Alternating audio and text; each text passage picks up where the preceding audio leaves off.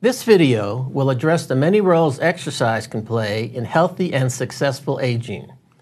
In the previous videos of this module, I have discussed how exercise can lower the risk for obesity, heart disease, diabetes, and cancer. As aging is a non-modifiable risk factor for all of these conditions, it becomes even more imperative for older individuals to minimize, as best they can, the modifiable risk factors for these diseases. As I have already discussed the role of regular physical activity in lowering those modifiable risk factors in the previous videos, I will now focus on several other factors that contribute to healthy aging and an improved quality of life. Individuals 65 years and older are the fastest growing segment of the population.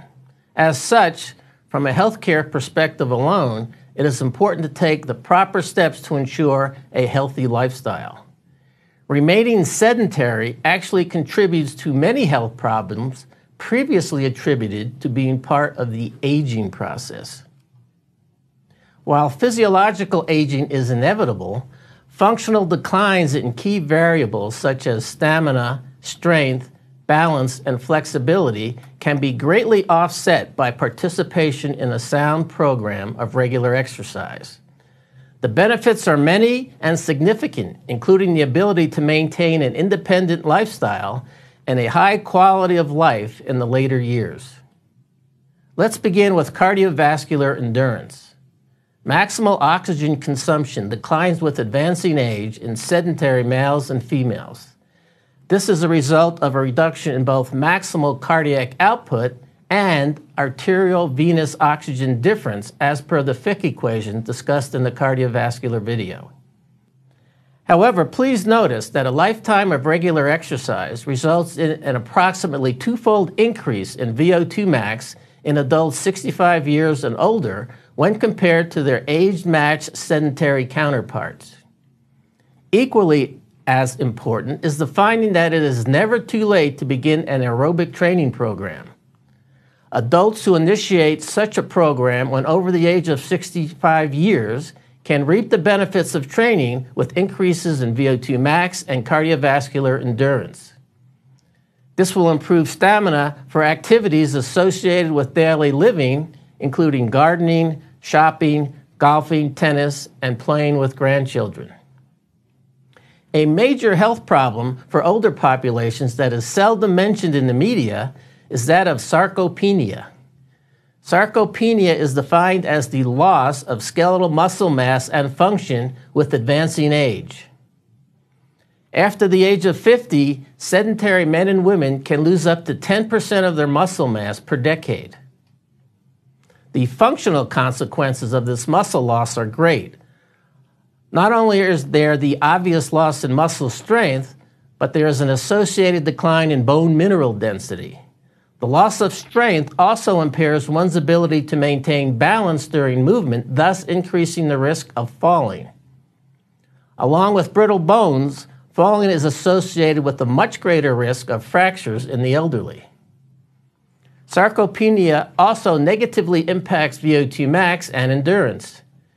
Taken together, these consequences of sarcopenia can significantly reduce one's mobility and overall independence.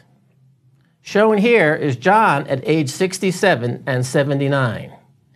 He is one of many who prove that muscle loss with age is more related to increasingly more sedentary lifestyle than due to the aging process itself.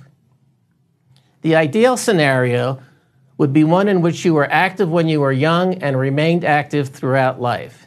In this case, muscle strength would be significantly greater at every age when compared to sedentary age-matched individuals. However, as we become less active as we get older, there is still a steady decline in muscle strength among all groups.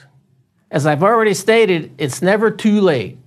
Previously sedentary older adults who begin a strength training program late in life are capable of demonstrating similar training adaptations as their younger counterparts, as has already been described in Module 3.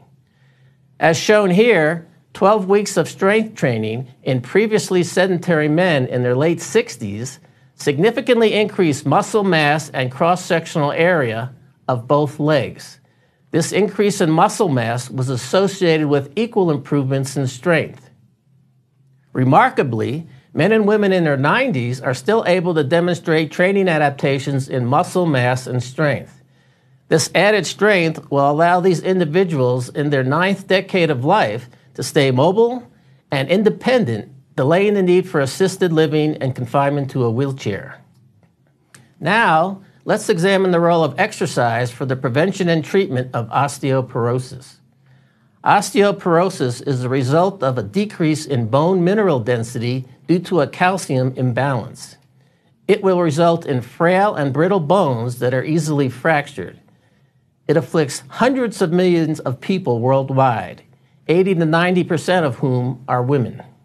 The risk factors for osteoporosis are many. Postmenopausal women are at the greatest risk. A family history of osteoporosis is the second non-modifiable risk factor.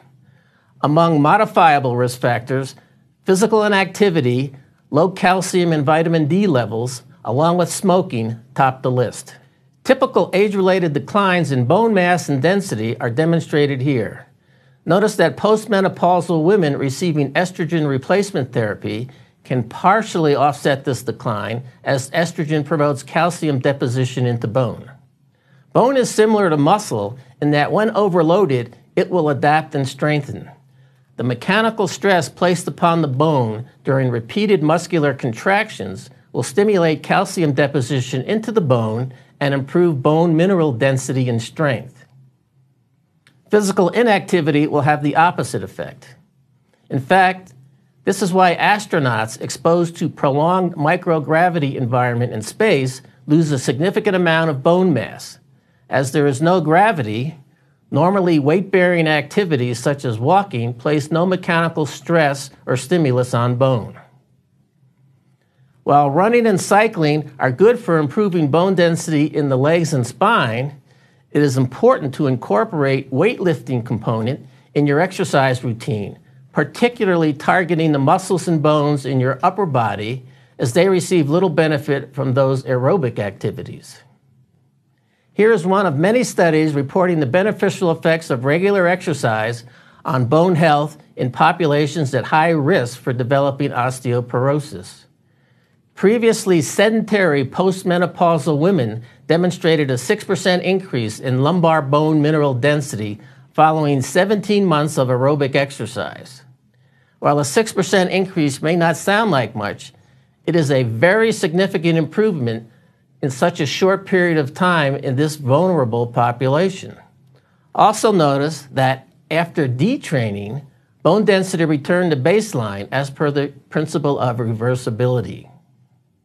I will leave you with a more comprehensive list of the potential benefits of exercise for healthy aging. I will discuss the role of exercise in reducing the risk for age-related dementia in the next video. In summary, many of the functional declines once considered inevitable as part of the aging process are more likely attributable to a continued sedentary lifestyle. Regular physical activity can help maintain or improve endurance, strength, balance, and bone density. These adaptations will contribute to one's mobility, independence, and overall quality of life. Finally, it is never too late to reap the benefits from a program of regular exercise.